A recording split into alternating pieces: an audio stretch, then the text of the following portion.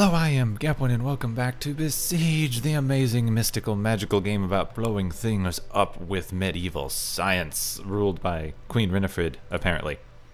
We're going to jump into my favorite building map, the windmill. Alright, I'm going to call me Don Quixote because I keep going after this windmill. Some highbrow humor at your face. Anyway, I'm going to start by building our Trebuchet rig that we did in the last episode. If you're unfamiliar, it involves using two wheels as half blocks so that we can get the correct positioning on a hinge that then goes into the chain. And I want to build it again instead of loading the old one and modifying it, because I built it a little bit wrong last time. I should have had a half block and a half block instead of, oops, this needs to be, what does that need to be? Let's move this slightly forward and up, because the front end needs to be a little bit smaller than the back end. There we go. Then we can have this here, and should be able to put one down there. Like that, so it's half up and half out. And then we put the hinge on it like there, and this should line up in the middle if I've done this correctly. So we should be able to, oops, bring these over and have the hinge stick on the end like that. There we go. That's the easy way to start off your hinge. And then you bring a couple down this way. We'll go with 4 this time. Bring it up a little bit. And then we need a wooden block. A bomb. I don't think I'm going to try to make this one reloadable. We'll do a one shot because I want to. There's a point I want to make, and I'll get to it in a second. Sorry, I'm just stalling on it. So, if you saw the last video I did, I made a trebuchet, and because counterweights in this game are weird and finicky, I used the springs on it, like I tend to. Like everyone tends to for this game, actually. And I'll explain a couple things. One, had some questions about using the unpowered wheels for the hinge here. You've noticed now I'm using 2. In the previous episode I used 1. One reason for that is I think it looks better. Right? I could use the swivel joint here, but I think the unpowered wheels or the new unpowered cogs, I just think they look better. I'm actually not sure if they have a better structural component. I think from what I've seen it looks like they might attach a little more strongly, but I don't have any real evidence to support that claim. So don't quote me on that, as they say. Oop. And I need to make this a little bit wider for the front. You'll see why. So last time I made a pretty standard trebuchet. I'll show you. I made this pretty much this design, and then I attached the springs going this way, like that. Because counterweights are very finicky in this game, and I didn't feel like messing with it.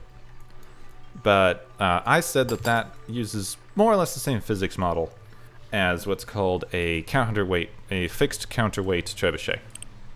And I still kind of stand by that, because even though you're using springs instead of a counterweight, attaching the springs to the body like this makes it a closed system. Alright, so even though it's not a counterweight, this is pulling down and pulling the body forward at the same time, similar to how the inertia from a large swing weight would pull the body forward at the same time. And I used that explanation to explain why I was putting wheels on it to help dampen some recoil and do some other things. And I included a link in the last thing to a video explaining how wheels on a fixed weight trebuchet affect the fall speed, because it allows the weight to fall in a straight line for longer. I don't think that quite applies with the springs, but my point was that it created a closed system for the trebuchet. Now, I had a guy, I believe, Dimitri, I looked at it right before, and I'm sorry, I'm bad with names. I believe it was Dimitri. I apologize if I'm getting that wrong. But he pointed out that because it is not using a counterweight, it might be more appropriate to call this a traction trebuchet, which is the earliest known form of the trebuchet. Basically, it was a rig that looked like this, and instead of a counterweight, it had a bunch of ropes attached to it, and people would then pull down on the ropes manually to swing the arm around. And they were a lot smaller than counterweight trebuchets. They certainly did not shoot as far, but it was the very earliest idea behind a trebuchet, and then that design was taken into the Middle East, where the nations there at the time were able to play around with it, and they had slightly better scientists than Europeans of the same era, and that allowed them to mess with the design and make it a lot more efficient by adding the counterweights and taking out the manpower. Now, like I said, I think that since my old one was a closed system, I still think it's appropriate to call that a counterweight trebuchet, even though it doesn't use a counterweight. It uses basically the same physics because the system is closed, as opposed to a traction trebuchet where there are people holding the ropes and pulling down, creating energy that comes from outside of the closed system of the trebuchet itself, if that makes sense to you. It's basically humans adding energy as kinetic energy rather than people adding energy as potential energy by lifting the counterweight, and then all of that potential energy is stored in a closed system within the machine itself, similar to how we have with the springs being a potential energy source. In theory, they actually are applying kinetic energy, but in theory a spring would be a potential energy source that was stretched out, and then all of that energy is basically stored in a closed system that is the trebuchet machine itself. But that got me thinking of, could we build a traction trebuchet in the game? And I think we can. Basically, I'm building this platform, which is completely divorced from the machine. It has no parts attaching it to the main body of the machine, making it a completely separate, closed system. And then I'm filling it with heavy things so that it won't, pick itself up. And we're going to attach the springs to this. And hopefully that'll give us an idea of how a traction trebuchet would function. I mean, it's not going to be a perfect model, but this is an external force. This is a completely external force attached to this machine. This weighted platform is taking all of the strain instead of the base of the machine taking the strain. Now, in theory, this should probably have less recoil. Why don't we actually aim it at the frickin' windmill? That could be a start. There we go. Now, in theory, this machine could have slightly less recoil than the other one because it's not pulling on itself. It's pulling on an exterior platform. The exterior platform will probably move as opposed to this rocking back and forth as wildly. That's my theory anyway. So let's see if it actually functions, and then I might mess with something else if it works really well. So, let us pull.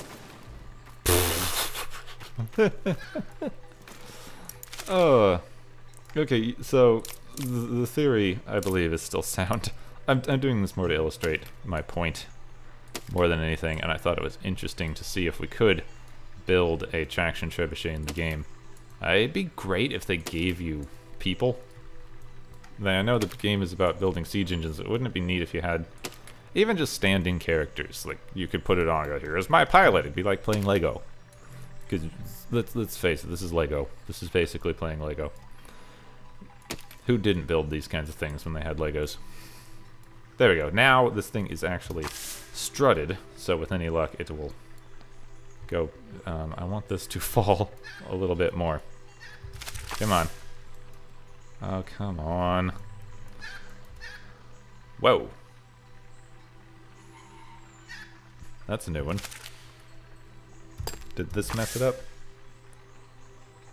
Yeah, I think that messed it up. Pull! Let's take off a couple of these. I think the springs are being too strong. And pull! Yes! Bam.